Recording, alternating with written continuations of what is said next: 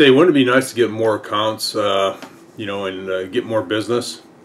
So, when you have the opportunity for somebody, they call you and say that, hey, we'd like to have you give us a proposal on cleaning our facility. There's three major questions that you want to ask. First of all, make sure that you ask, what's the square footage, the cleanable square footage of the facility. We have to know that. We have to know also the scope of work. What is it that they want done? That's very helpful. Without knowing that, we just have nowhere to go. And then also, we want to know about the frequency. How often do they want it cleaned? Do they want it cleaned 1 day per week, 3 days, 5 days, 7 days per week? So those three major questions are a good stepping stone for us to be able to price the account. Sure, there's many other things that come into play, but if we have at least that information, we can get started on how we might price the account.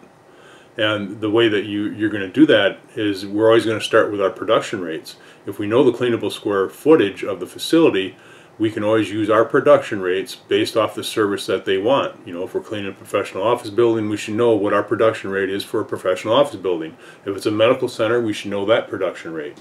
And you do that by tracking. You got to track your data, track your production rates for every account and every job that you've done. But anyway, by doing that, that's going to help us arrive at the time to clean. So that's great. So now we know approximately the time to clean based off our production rates. And from selecting our production rate, we did that based off of the scope of work and the frequency of clean.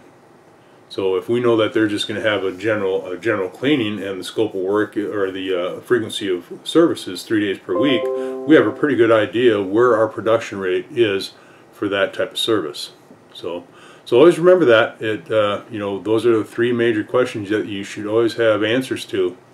Otherwise, it's pretty hard to arrive at a price point for giving a price for a quote or putting a proposal together. So hope this helps.